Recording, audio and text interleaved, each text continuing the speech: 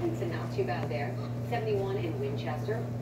We're going to see a high of 71, Lewisburg 71, Shelbyville 75 in Mount Juliet, and then out to the west, about 69 in Clarksville, 69 Waverly, and 72 in Hohenwald. Winds are out southwest at about 5 to 10. Now Wednesday, here's how it all plays out. By the morning hours and by lunchtime, we've got storms racing across our area along I-65 and to the west. And this is going to be really round one, and some of these could be on the stormy side.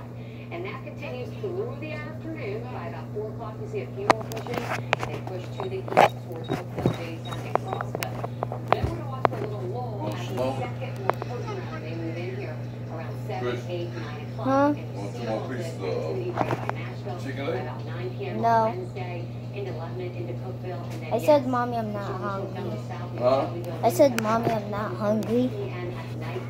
I said, Mommy, I'm not hungry. You don't know what I'm talking about. You don't know what I'm talking about.